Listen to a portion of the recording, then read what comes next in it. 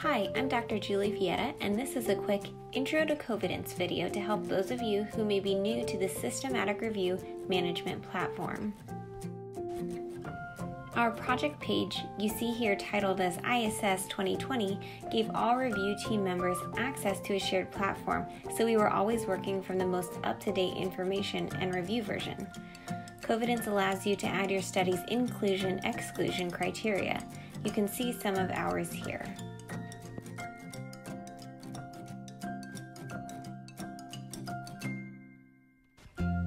Covidence also lets you add important procedural details such as when the actual search took place, confirming how up-to-date your included articles are.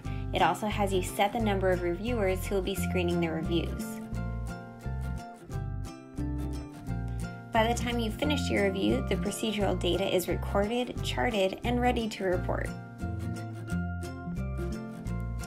So here's what the review screen looks like.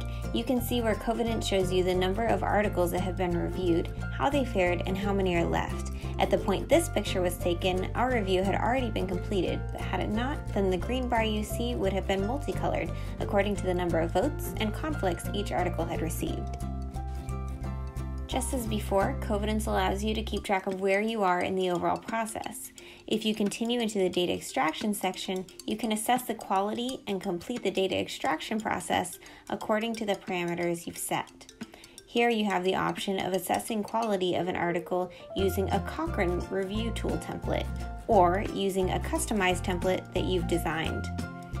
In closing, I'll just show here the option they provide to extract data directly into the Covidence platform rather than using an Excel document.